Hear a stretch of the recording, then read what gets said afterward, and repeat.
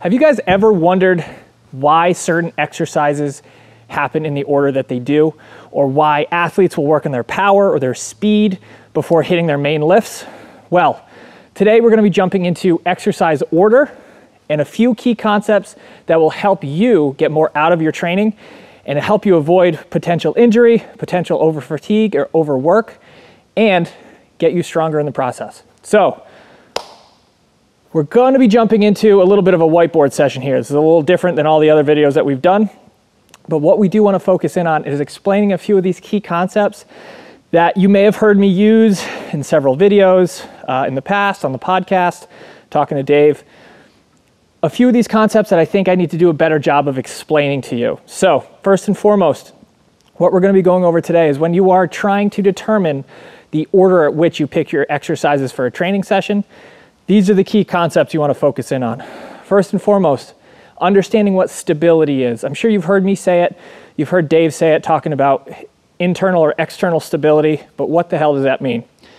Stability in its most simplest form, or its most simplest terms, refers to your ability to resist force, right? So in our particular situation, when talking about exercise order and exercises in general, we need to break it up into internal versus external stability, right? So internal stability is your body's own ability to resist force. So think of a brace, think of your positioning, think of a barbell back squat, right? The only thing stabilizing that weight is your body and your ability to maintain positions and your ability to maintain the skill and efficiency of the movement. On the other side is external stability. Think about a leg press, right? It's a machine that's on a track that all you have to do is sit in, it locks you in the position you need to be in, and all you have to worry about is exerting force. So stability basically means is either you are controlling the weight, you are controlling the outcome of the exercise, you are maintaining the positions on your own, utilizing your own internal methods, or external, there's something supporting you. It can be, you can be holding on to something, like I said, it can be a machine. Understanding those two things and understanding stability as a whole is a really, really key factor to understanding why certain exercises go before others, right? So in terms of stability, what we want to do is at the beginning of a training session, right, when we're the freshest, when we have the most capacity to do work, we need to really focus in on the internally stabilized exercises. Those are your jumps, those are your throws, those are your power, that's your speed. It's the things that require our next key concept, skill, right? So along with internal and external stability, we need to focus in on skill and output, right?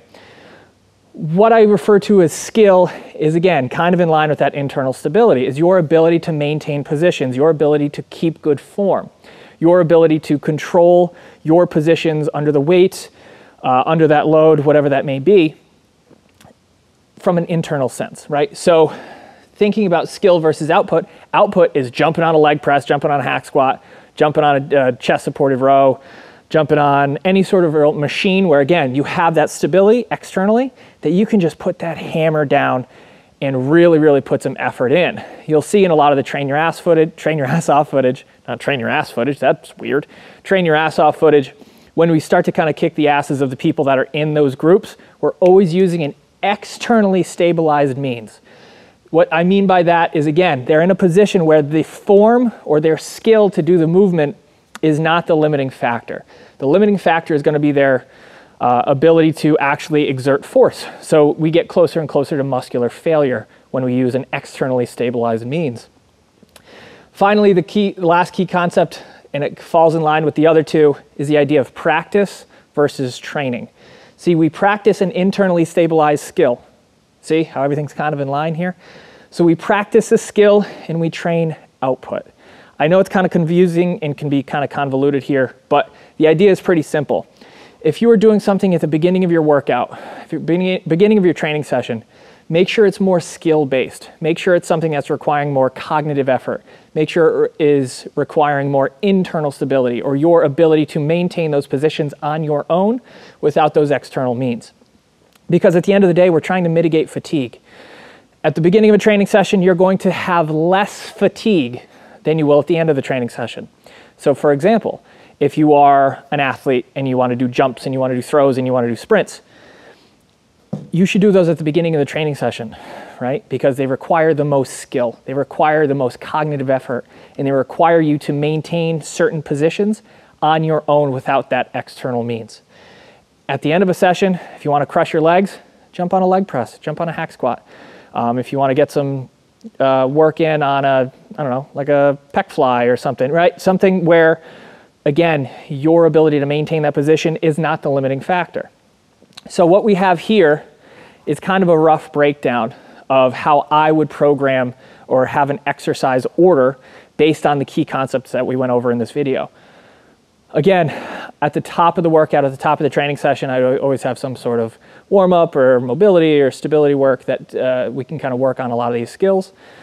But again, power, throws, jumps, sprints, put those at the beginning of the training session because those require you to develop the skill, develop that ability to maintain those positions over the course of time, which at the end of a training session, your jumps and throws, you're not going to be able to put as much effort or as much focus into those exercises as you would at the beginning of the training session. And there's a little asterisk here because a lot of people don't necessarily do jumps and throws, especially for strength athletes. So what I would say is doing your main movement. It's higher up on the practice, internal skill, and output external train sort of a diagram here. The reason is because if you're a power lifter, your sport is the main lift. Your sport is the bench, the squat, and the deadlift, right? So those are your sport-specific skills. And what we want to do is at the beginning of the training session, we want to put you in a position where you can get the most skill work in, where you practice those lifts, where you practice the skill of those lifts over the course of time. And therefore, you're ingraining that pattern, ingraining your ability to perform those lifts more and more efficiently and be able to work on technique, right? That's not saying that you won't go heavy. That's not saying that you won't push the envelope here and there. But the idea is you want to put the stuff at the top of your workout that you need to work on the most and that requires the most internal stability, most skill, and most practice. As we go down this list, we jump onto this supplemental. As you can see, it's starting to be a little bit more in the middle. A little bit of skill, but starting to push a little bit more into the output, right? So that's when you get into your sets of 5, sets of 8, whatever that is. If you, for example, as a supplemental lift, if you were doing floor presses, right? Think about the amount of stability you would need with a floor press versus if your main movement for the day was heavy dumbbells, right? So that's a good example of that internal versus external stability. If you're doing a floor press, you have that floor to help you stabilize. You have that bar, which is a little bit more stable than dumbbells on their own. If your main movement was heavy dumbbells, that's requiring more stability, internal stability through that shoulder joint, through your core, through your whole torso, more so than that floor press. So as you can see, as we go down, we jump into accessories, right? So this is where you can hit your machines. This is where you can hit your, Brian Carroll likes to call it like fluff and buff stuff. Essentially, that's where you're wanting to get that output. That's where you want to start kind of building some tissue. That's where you want to really start focusing on the muscles as opposed to the movements. I know Dave has always mentioned this. At the top of your training session should be the movements, and at the bottom should be worried about training the muscles specifically. So that's where you do that, right? So you can jump on, like I said, if you know your fatigue is starting to get a little high at the end of your training session, that's where you would stick the exercises such as machine work, such as stabilized single leg work, right? So if you're holding on to something, lock yourself into a power rack and do single leg squats, right? Essentially anything that goes here, you need to start realizing that your fatigue is going to limit you.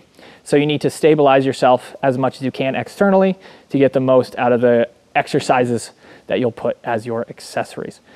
So I know that was a lot. I know that was a ton of information, but the idea should be try to put yourself in a situation where you can think about your own training here.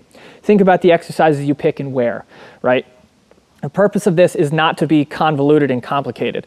The purpose of this is for you, the viewer, the athlete, whoever you may be, to be able to look through a different lens and to be able to better understand the training that you do and make better decisions based on what exercise to do when, based on the intent of that exercise. Another thing that I should have put up here is that intent, right? If you're a power lifter, your main goal is to get stronger at the big 3 lifts. If you're a strongman, your main goal is to get better at the next contest you're going to be doing. Understanding that what you put as an accessory works back up that chain to help support you in that skill work is an important concept to understand. And likewise, it goes the other way. What you work on as a skill needs to be supported by the rest of the training sections or the training blocks, whatever you want to call it, throughout the rest of your training session, not only for that day, but for that week, for that block, for that whole training cycle. So there you go, guys. If you have any questions at all about training, drop them down below. I'll be taking a look to see if I can help you in any way possible. As always, if you have any questions on anything, just please send it to us. Thank you very much for supporting our videos, for watching the videos. Make sure you like, subscribe, do everything that you need to do to help share this video with more people. And hopefully this information will help you get more out of your training and help you better understand how you can self-auto-regulate to get the most out of what you do in the gym. So thank you guys very much for watching, and we'll see you in the next one.